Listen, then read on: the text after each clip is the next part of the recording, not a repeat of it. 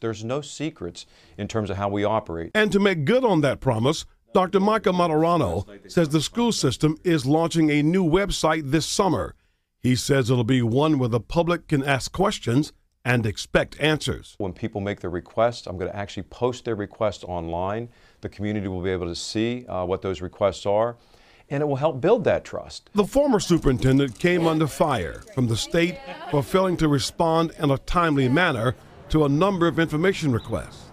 That's why the head of at least one Howard County parent group is cautiously optimistic and says she'll work to make sure the interim superintendent keeps his word. I think we lost a lot of trust in the old administration because we knew we weren't getting the right answers. And so having that information out there is one step towards that, but then the proof is in the pudding. Martirano says the district has to make some tough choices when it comes to issues like school overcrowding and student equity.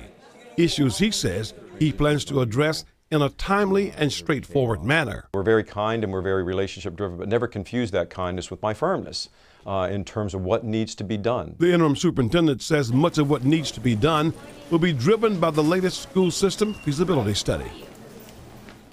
Now, we have a copy of that Howard County School feasibility study. You can find it on our WBAL-TV app. Live in the 11 newsroom, Tim Tootin, WBAL-TV 11 News.